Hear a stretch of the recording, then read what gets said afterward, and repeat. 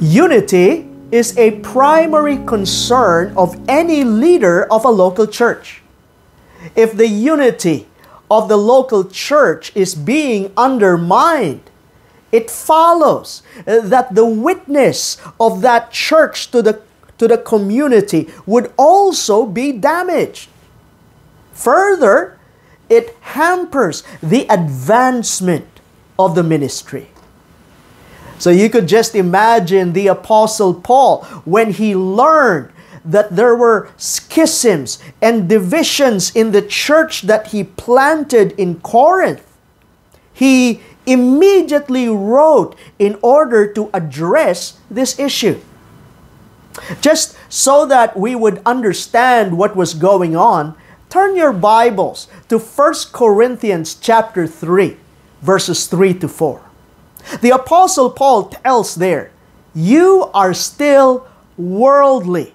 For since there is jealousy and quarreling among you, are you not worldly? Are you not acting like mere humans? For when one says, 'I follow Paul,' and another, 'I follow Apollos,' are you not mere human beings?" What was going on here? There were factions in the church, and these factions idolized certain leaders. We might call these groups as fans club. Some people form their fans club in support of their own preferred leader. Now, the Apostle Paul wrote to say, this is worldly, this is sinful. You should never compare pastors. You should never have an exalted view of human leaders. This goes against the very Word of God. Only Jesus Christ should have the place of preeminence. And so, after telling his readers, his Corinthian readers in chapter 3, verses 1 to 4, that it is sinful and worldly to have an exalted view of their leaders, he continues on in verses 5 to 15 by saying that this is the proper way to view your leaders. Paul tells them this is the biblical way of viewing your church leaders. The first part, verses 5 to 9, we've already covered in the previous sermon.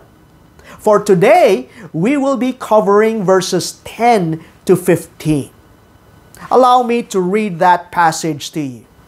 "By the grace God has given me, I laid a foundation as a wise builder, and someone else is building on it. But each one should build with care. For no one can lay any foundation other than the one already laid, which is Jesus Christ. If anyone builds on this foundation using gold, silver, costly stones, wood, hay, or straw, their work will be shown for what it is, because the day will bring it to light. It will be revealed with fire, and the fire will test the quality of each person's work. If what has been built survives, the builder will receive a reward. If it is burned up, the builder will suffer loss, but yet will be saved, even though only as one escaping through the flames." I've entitled this sermon as "Mere Servants of the Master." In the preceding passage, the Apostle Paul introduces to us two analogies for Christian ministry. The first analogy is that of farming. He compares Christian ministry to that of farming. And the second one is that of constructing a building. Let's look at 1 Corinthians chapter 3, verses 6 to 8, And as I have mentioned, the Apostle Paul uses the illustration of farming. He says this, I planted the seed, Apollos watered it, but God made it grow. So neither he who plants nor he who waters is anything, but only God who makes things grow. The man who plants and the man who waters have one purpose, and each will be rewarded according to his own labor. Isn't that a wonderful illustration of church ministry, that of farming? And the idea here being conveyed by the Apostle Paul is that each of us has his own task in this farming enterprise. Some would plant the seed, others would water. We are privileged to participate in this endeavor. But bear in mind, it is God who causes the growth. The Apostle Paul emphasizes here that the one who plants and the one who waters is not anything. I mean, he is nothing compared to God who causes the growth. The point being, do not exalt the workers. Now he turns to another analogy, the analogy of constructing the building. Verse 9 seems to be a transition point. Let me read that. He says, for we are God's fellow workers. You are God's field, God's building. There you go. He transitions from the analogy of farming to that of building a building, a structure. From this point on, from verse 10, church ministry is compared to a large building project. And in this analogy, our Lord is constructing His church.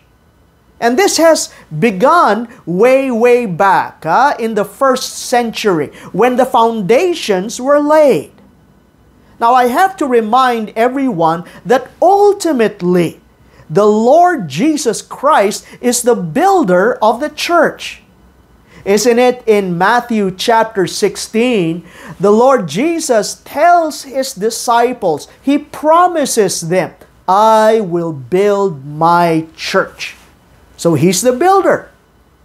But our passage tells us, He reveals to us, the Apostle Paul, that we are God's fellow workers. Another way of putting it is that we are partners with the Lord Jesus Christ. Such a privileged position, isn't it? To be working with the Master, working with Jesus Christ. Now, certainly He does not need us, but He sovereignly chose to use us to work in and through us in order to accomplish His divine purpose. But again, this is not a cause to exalt the worker. We are simply tools being used by the Master. Let's look at the example of the Apostle Paul, the example of the servant. The Apostle Paul begins verse 10 by saying, by the grace God has given me. I love that. That's a statement of humility, isn't it? What he was saying was this. This servant was given a unique role to fulfill. And he played this role faithfully. You see, the Apostle Paul was called to be an apostle to the Gentiles. Now understand this. This was a role that was not his choice. He did not pursue to become an apostle of Jesus Christ. In fact, he was an enemy of the cross. He was going out of his way to pursue Christians in order to persecute them. So this position, this role that was given to him was not his choice. It was a privilege given to him by God. If we would apply this to our own situations, we too have unique roles to play. And get this, all these roles are by the grace of God. We cannot boast about anything, for these roles have come by way of God's sovereign choice. You see, at times, our roles can get to our heads, right? We think that we hold on to a particular position in the church because we are good, we are competent, we are skilled. God must have looked upon us with favor and granted us these roles because of our skill or our goodness. Not so. All these have come by way of God's grace. The gifts, the spiritual gifts that we have, well, they are not ours, but they originated from God. The energy and the resources that we use in order to operate these gifts, so that we can function effectively, well, the energy comes from Him, not from us. And so in that statement, what the Apostle Paul was saying, don't exalt me, don't exalt the servant. I am simply here fulfilling such a position by the grace of God. He continues by saying, I laid a foundation as a wise builder. His role as an apostle is to lay the foundation of the church. That's the role of an apostle. You see, in constructing a building, of prime importance is the foundation.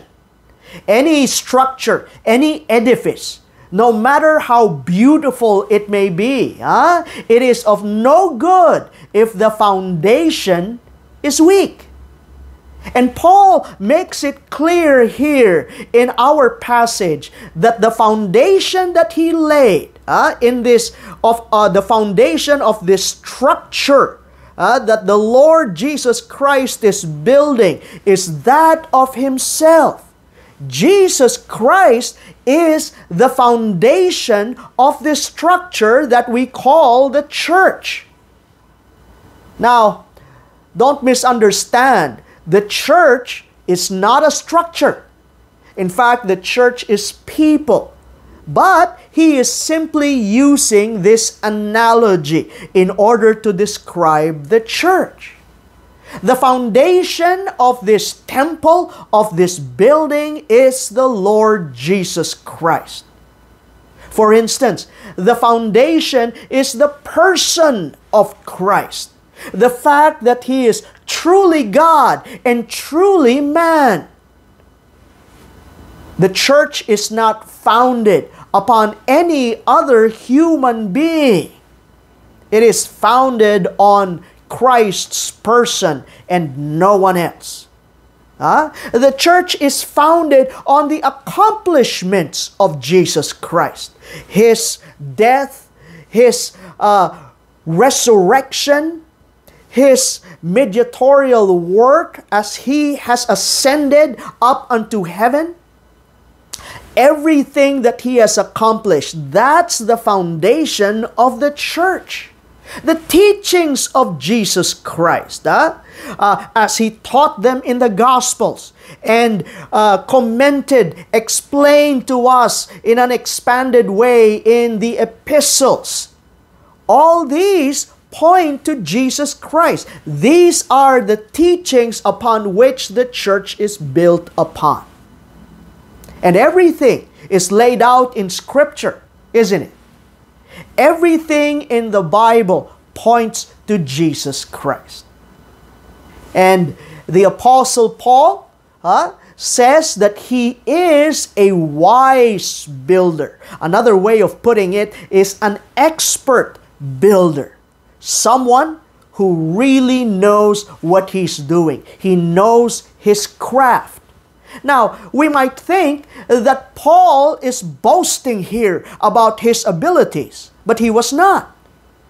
Because this servant did not operate according to the world's wisdom, but he operated according to God's wisdom.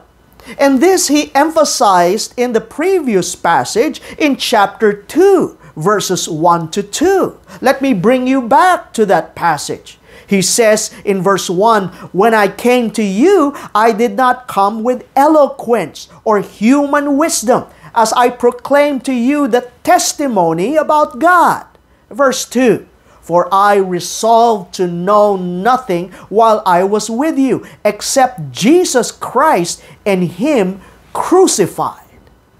Now, let me jump to verses 4 to 5. He continues on by saying, "My message and my preaching were not with wise and persuasive words, no, but with a demonstration of the Spirit's power, so that your faith might not rest on human wisdom, but on God's power." What the Apostle Paul was trying to emphasize here in this passage is that the wisdom that he used was not the one which he gained from the world. It did not come from his ingenuity, but this wisdom came from God. In other words, Paul had nothing to boast about. He had nothing to boast about. That speaks of the humility of the Apostle Paul. He continues with his statement, "And someone else is building on it." Don't you love that?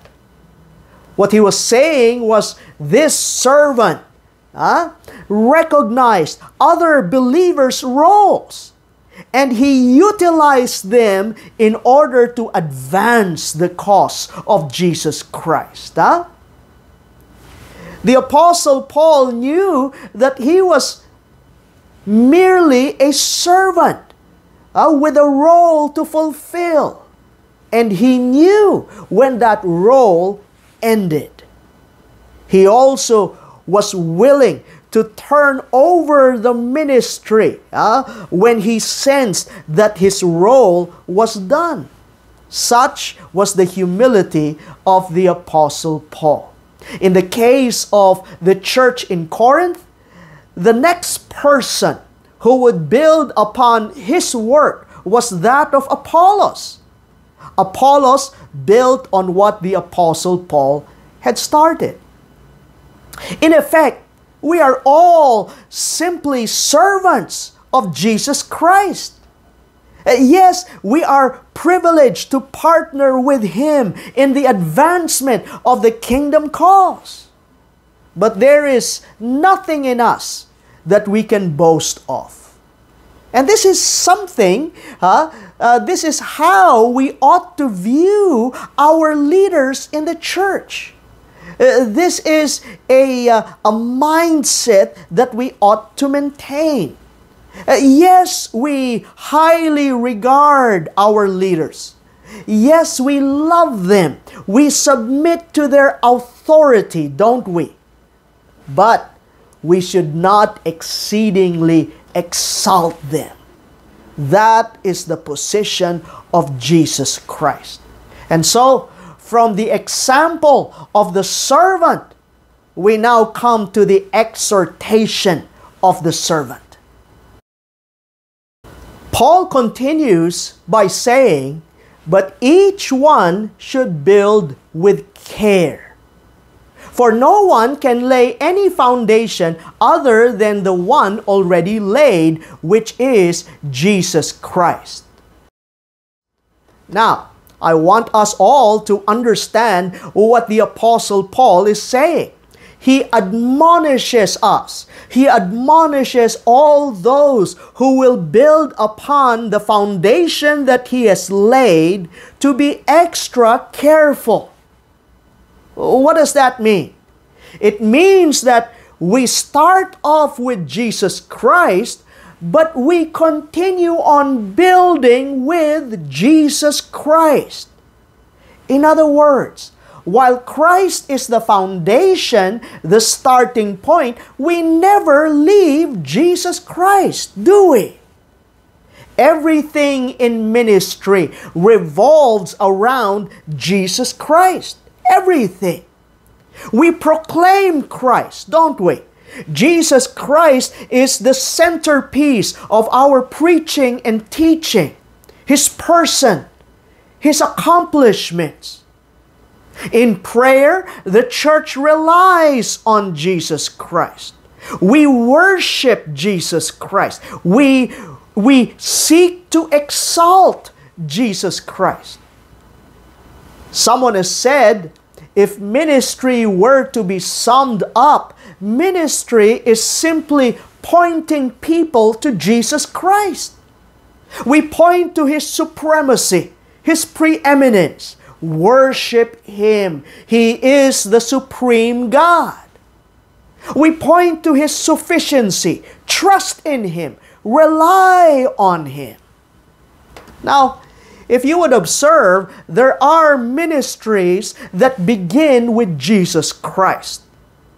They were able to lay down the right foundation, that of the person of Christ. But then it seems that they build upon that foundation with something else. For instance, some ministries revolve around a particular personality, a strong figurehead, and everything revolves around him. That's quite dangerous, isn't it? We point people not to Christ, but to depend upon that strong character.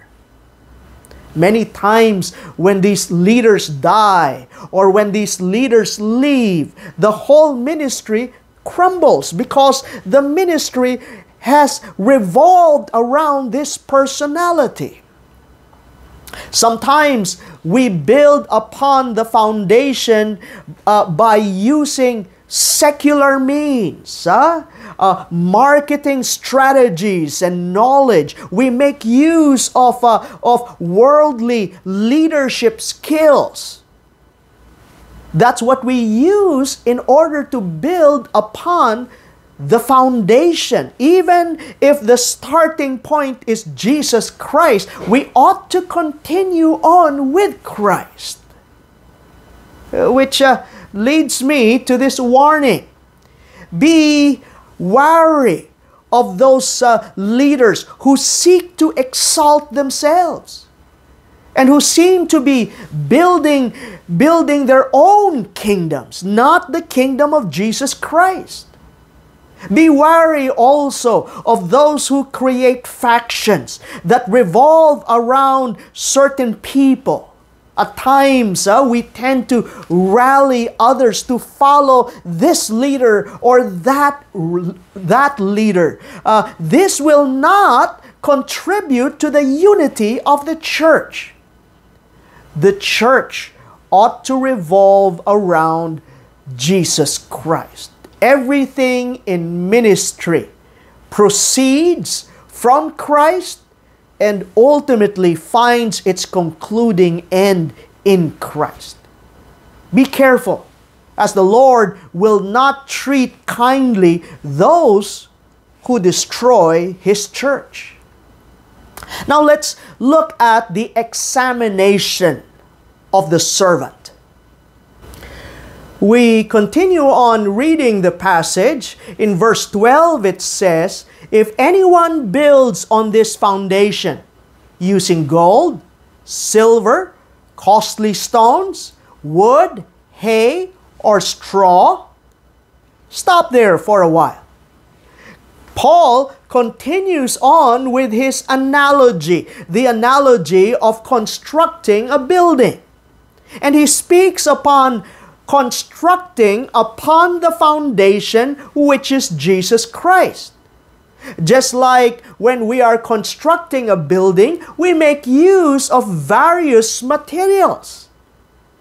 And in the same way, in ministry, we build upon the foundation of Jesus Christ with various materials as well. The first three materials we see are valuable materials, aren't they? Which speaks about the value, of what we do for Jesus Christ's sake. These are gold, silver, precious stones. More than just being valuable, notice also that these materials are durable. They are, in fact, fire resistant. If the building is engulfed in flames, while it may disintegrate the other materials, these materials would last the fire, right? They are not highly combustible materials. Now, what is Paul saying? He is talking about works that are done out of reliance on Jesus Christ. When we do things out of our faith, out of our trust in Christ, these are ministries that are done to highlight who He is and what Jesus had accomplished. These are activities in the church that truly strengthen the spiritual lives of believers. When we minister through the Word, when we lead people to trust in Jesus Christ and offer their lives, consecrate their lives to Him, these are the things that truly strengthen the body of Jesus Christ. These are gold, silver, precious stones. Now notice the next three. They are of little value. Wood, hay, or straw. Imagine that, Further, they are highly combustible materials. You pass them through the fire and everything disintegrates. And Paul was conveying the idea that these are our accomplishments that are built on worldly ideas, accomplishments built upon the traditions of men, ministries that are done not to highlight Jesus Christ, not to bring glory and honor to Jesus Christ, but out of selfish gain. Notice what the Corinthian believers were building upon the foundation that was laid by Paul. They were teaching worldly ideas. They were putting individuals, human servants, in an exalted position. They were teaching pagan ideas and fusing them with Christian ideas. And together with paganism, immorality also comes with it. Immorality and paganism were entering the body of Jesus Christ. These are the things upon which these Corinthian believers were building on Jesus Christ.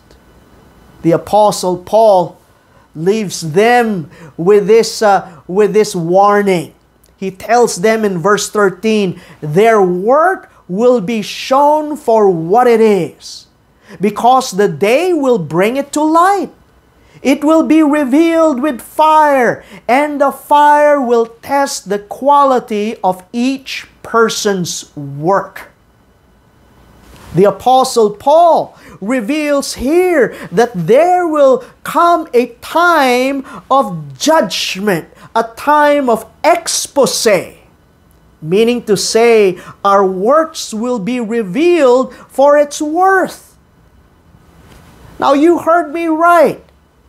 There will come a time of judgment for believers. Now, this is not the judgment that will decide heaven or hell. No, we are saved, aren't we? We are safely secure in the hands of Jesus Christ. But notice, this is a judgment for reward's sake. And it says here, all our works would pass through the fire. Everything, all of our accomplishments, things that we think are of substantial value, they would pass through the fire. We may be proud of these achievements, but God will let it pass through the fire. And if they are of substantial value, if they are of eternal value, then they would not disintegrate. But if these were done, founded on hay, wood, and straw or stubble, then it would burn up. And we may be surprised, this may come as a shock to us, that the things that we think are valuable would be proven worthless in the eyes of God. And then we read lastly in verses 14 to 15, if what has been built survives, the builder will receive a reward. There you go. Verse 15, if it is burned up, the builder will suffer loss, but yet will be saved, even though only as one escaping through the flames. When judgment comes and believers come face to face with the supreme Master, Jesus Christ, all our works done for the glory and honor of our King and the advancement of His kingdom would certainly be rewarded. But those that had no contribution whatsoever to the advancement of the cause of the Master, they would receive no reward. Well, let me close with this. Let me just give you some closing thoughts. We are privileged to be God's fellow workers, hand in hand with Jesus in advancing the kingdom cause. We thank Him for this wonderful privilege. We applaud those who are faithful in their service to God. We even express our admiration. We have a high regard for those serving in leadership roles, such as our pastors, our leaders in the church. But let us all be reminded that we are mere servants of the Lord. We dare not exalt ourselves or even others to a position that only Jesus Christ deserves. It is only Jesus who deserves preeminence in His church. And a last thought, the unity of the body of Jesus Christ ought to be a primary concern for the people of God. We attain unity when we put Jesus in His rightful, preeminent position.